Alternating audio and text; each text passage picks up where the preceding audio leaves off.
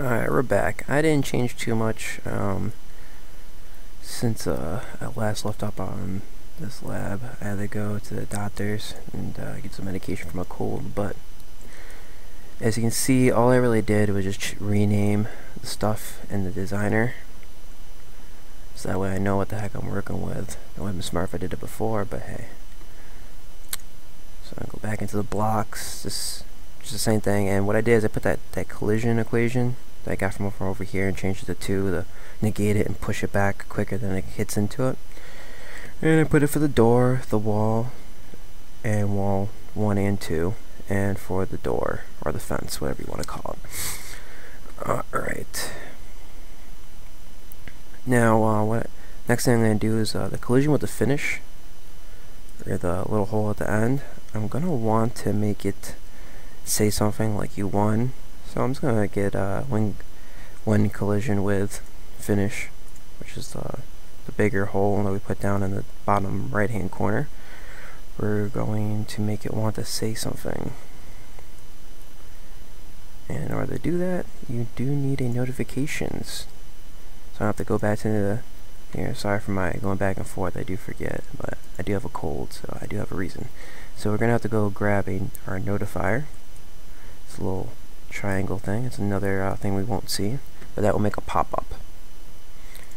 So when the person does hit into it, it will notify them with a little box. So we're going to click on your notifier. And we're going to want to display a message of some sort.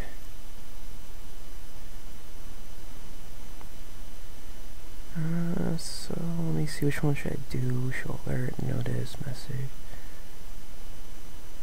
log info. You really could do any of these. This just has buttons and stuff like that.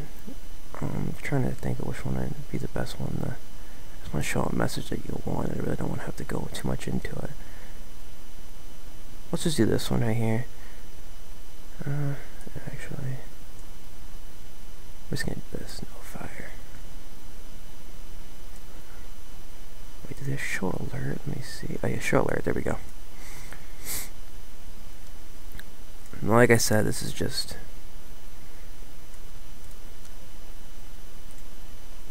here to show that like the person has won when they hit that little ball at the bottom. So I mean, you could do anything. You could make it restart, you know, and I'll show you how to make it restart when we hit the mine. And you could take that same thing and put it on there.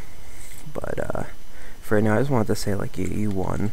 So you won with a string.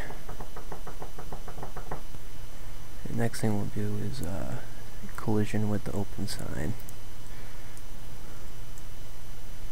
So you're going to want to go to the open sign, collision with, and then we're going to want to make the fence disappear, so the door.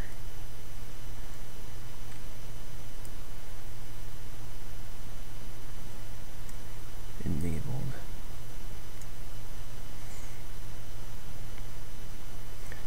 And you want the logic set to false. And I'm going to duplicate this and just change it for visibility.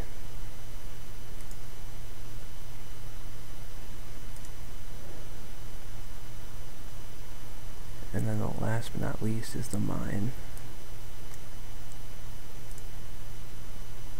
Same thing, collision with.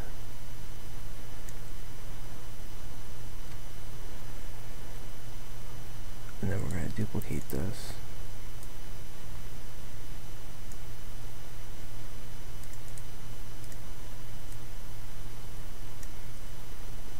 And set those to true. And then we're going to want to set the ball back to its original position. To call for move 2.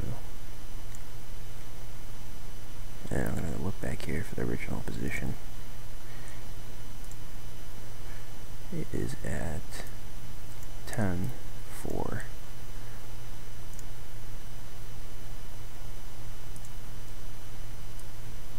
So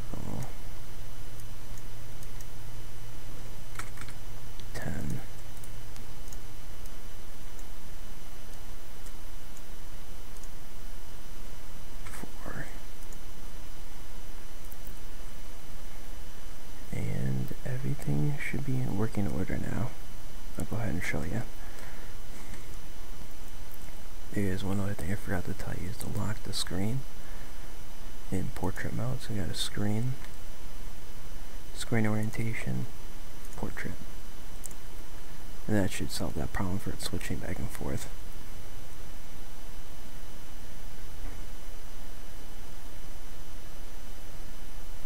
This is it here. Try to multitask here.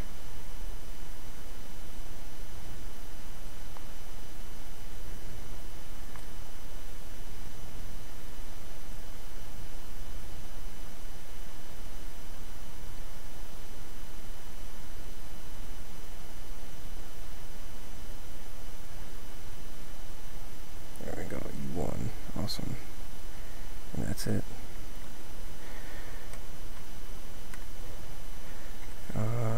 Please like and subscribe, and download my app. The link is below. Thank you. Bye.